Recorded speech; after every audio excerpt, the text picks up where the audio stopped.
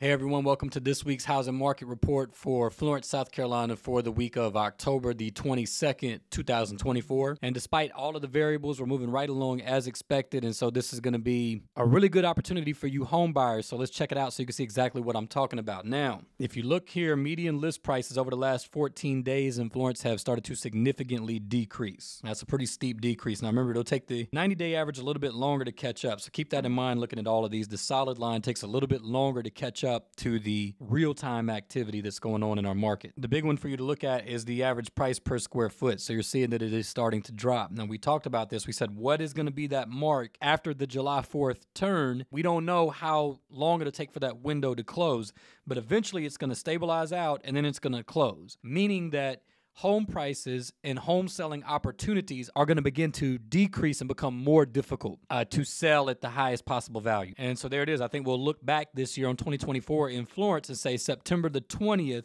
that was the last week of peak opportunity for home sales, or for home sellers, should I say, not home sales.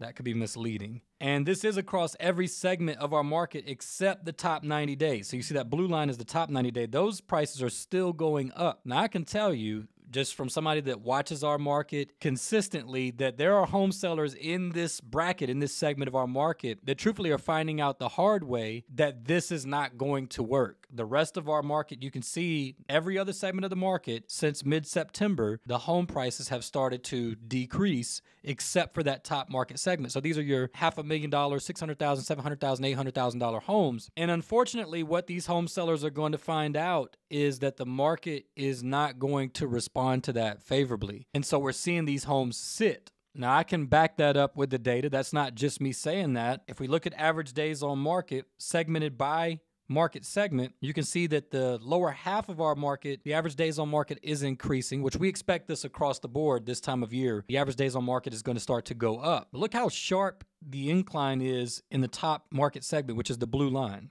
I'll just move this so you can see it. See how drastic that increase is compared to the rest of the market? It's a direct relation to what we just looked at with price per square foot. The sellability window has now closed for the year. We saw the decrease in mortgage rates there a couple weeks ago where we thought that might give an extra little breath of life, a little push, and that proved to be relatively inconsequential in our market. We don't have a super large market with thousands of properties available at any given time, so bear that in mind. But nonetheless, that too has shifted, and we'll talk about that here in just a second. So what I would say to you home sellers that are particularly in the top segment of our market, $500,000 and above, I would advise you and encourage you to be sensitive to the data, to be sensitive to what the analytics show about our housing market in Florence, and understand that if you're going to hold out for that top dollar value that you are hoping to get, there's a really good chance that your home is not going to sell in 2024, period.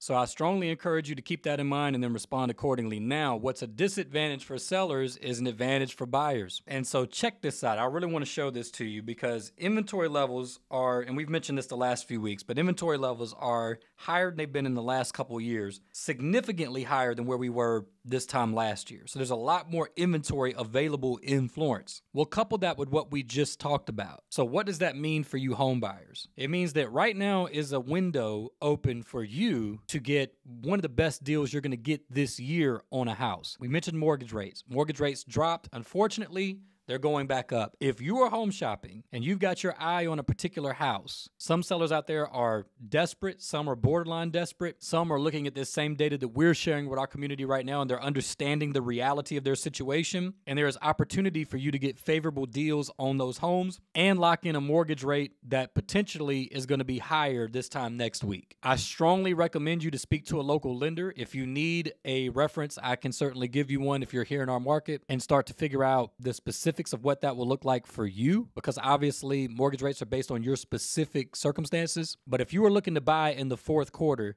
now is a prime time to do it because these inventory levels probably are going to start to decline. The reason that matters is because your amount of options are going to become lesser and lesser with each passing week, most likely the rest of this year, because home sellers are going to start to realize that the market's not favorable in their advantage, and less people are going to opt to sell. If they can wait until next spring, they're going to choose to do so. So if you're looking to buy out there and you're on the fence, or you've had your eye on a particular property, I would say now's the time to pull the trigger. Speak to your realtor. If you don't have a real estate agent, obviously I'm here to market my service to this community. I'm more than able to help you get that home secured, get the best deal for it, and navigate your way through that transaction and get it closed so that you can be moved in by the holidays. So my contact information is down in the description. By all means, reach out to me. Let's set up a complimentary buyer's consultation, figure out what your needs are, what properties are available, and what the best strategy is to get you into that home as quickly as possible or as quickly as you need to. And just as one final data point to just cement in what we're talking about, this opportunity for buyers and some of the, I'll say, trouble that sellers are coming into at this time of the year. Look at the spike in properties with a price decrease, higher than it's been in 5 years, just slightly higher than the number was this time last year, not significantly, but the spike since the July 4th turn is significant. And it's across all segments of our market, but look how steep the turn is in that top 90-day portion of the properties with a price decrease. Guys, the data tells us how to maneuver the real estate market. Make sure that your realtor understands this data, is relying on data like this, specifically this data and other tools as well, to help you make the best decisions in your real estate transaction. And I wish you all the best in your real estate transactions. I appreciate your viewership. If you appreciated this video and got value out of it, please give it a like. It helps us out a lot, and we really do appreciate it. I look forward to speaking with you. In the meantime, y'all take care, and God willing, we'll see you in the next video.